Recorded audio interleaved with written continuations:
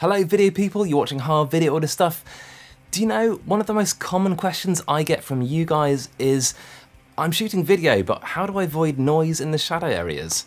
So let's explore that question and hopefully I'll be able to help. Let's do it. For all those times you made me.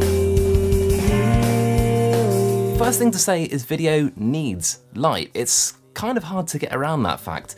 So a good mindset is to create contrast in your video and use whatever lighting you have to draw focus onto the subject. This allows you to darken shadows and reduce noise.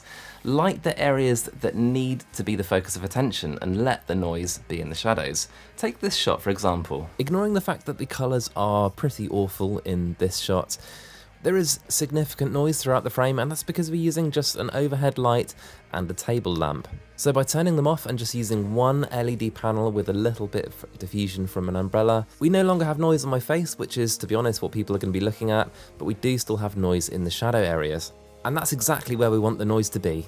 The next thing to bear in mind is that it's really okay to use your camera's ISO. It's really not a taboo to push it up past, say, ISO 5000 if you need to, as long as you're exposing correctly. In fact, I would say I would rather shoot some footage at ISO 12800 and it be correctly exposed and have some visible noise rather than underexposed with a lower ISO. Trust me, things are better this way.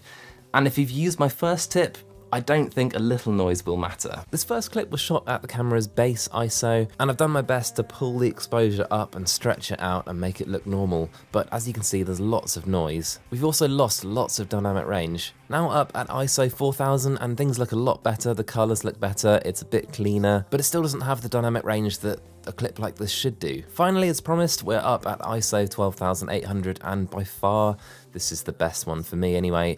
There is some noise, but it's in the shadows. Most importantly, the clip is exposed correctly using that ISO. Recently, I started re-watching one of my favourite TV series of all time, which is Battlestar Galactica. If you've not seen it, I highly recommend giving it a go and pay special attention to the very beginning. I'm talking about the two-part miniseries that introduces the story.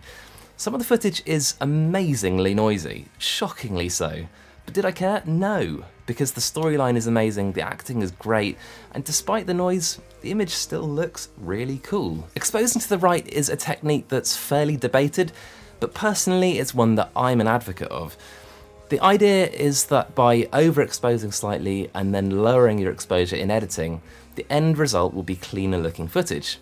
In my opinion, this technique works brilliantly in any kind of log mode because you have a certain amount of extra flexibility with changing your exposure in editing. But in standard Rec 709 modes, I wouldn't recommend it.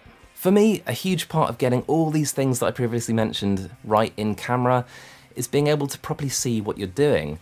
So now I'm going to stress the importance of using a quality monitor.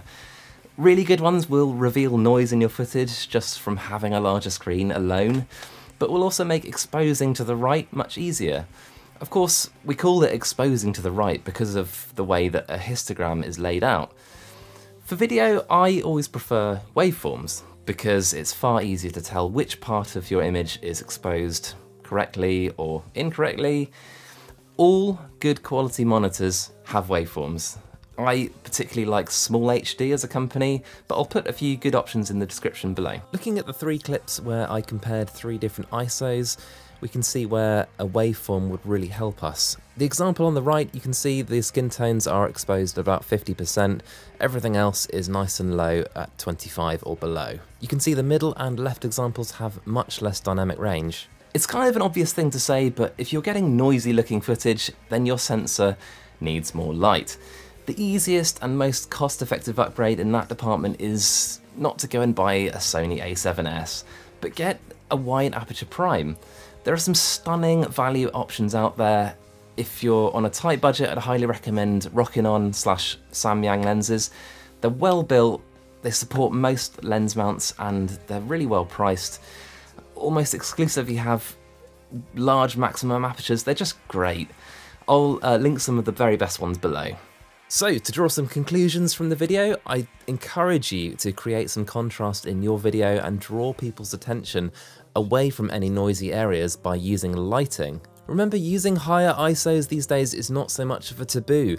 It's better to just use it to expose your footage correctly. It will pay off in the end. Experiment with exposing to the right. This works in log very well. It doesn't work with Rec 709 so well. And remember that a monitor is a really good investment and it will help your video massively, and waveform is my choice for exposing to limit the noise in your video. And if you haven't already, get yourself some really tasty prime lenses. It will make a massive difference to the noise in your video. And as a very last resort, there's always noise reduction software. I like Neat Video myself. Take this clip, which was shot at ISO 160,000, and let's take a look at an area behind me. Hopefully you can see this noise on YouTube once it's been uploaded. But once I apply the Neat Video, it looks like this. I've used it subtly here, but the transition is pretty amazing. I highly recommend it. Of course, it's linked below if you want to check out Neat Video. And that's about it. I have resisted the temptation to tell you to go out and invest in better lighting because I think that's a little patronising, but I will link some very good options for you below if you happen to be in the hunt for that kind of thing. And that's it for now. Thank you so much for hanging out with me today. If you're not subscribed to my channel already, then I'd love it if you could. The subscribe button is down below or just over my shoulder. I've got a large back catalogue of videos about video on this channel, of which, well, this one here is recommended for you and the one below is my latest upload. Until next time, let's help each other out and shoot better video. See you guys.